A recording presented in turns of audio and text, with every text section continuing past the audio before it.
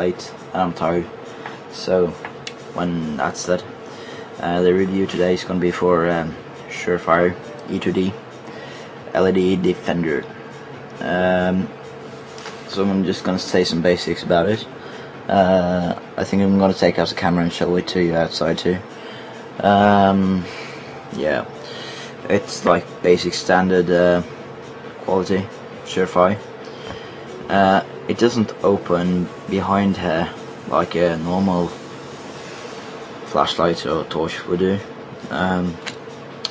You can't insert the battery there, sure. So therefore you have to take up, screw this up, then there. That's where you're going to put the batteries. Okay, one thing I have to say is that I don't know if you can see it, but this should be a belt clip, but it broke off. So I called the guy I bought it from. He's like the Norwegian Surefire delivery guy. So he said he's gonna mail me a new one, Surefire. He's gonna fix that, of course, but that was kind of crap. I don't know what happened. But anyways, here's the power. That's pretty good power. You can turn it down. I think it's 205 lumens, like 200, and this is 5.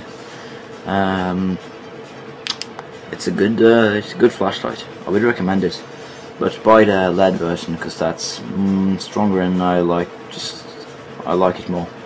And you know, you have these attack bristles here. I also love them. Really good. They really work. That's cool. You can like punch someone. Okay, I think we're gonna go outside now.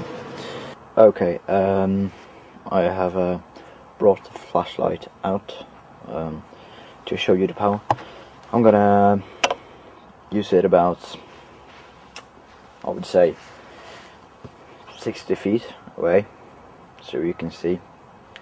This is 60 feet away. It's a pretty concentrated beam, in my opinion. It's really strong too.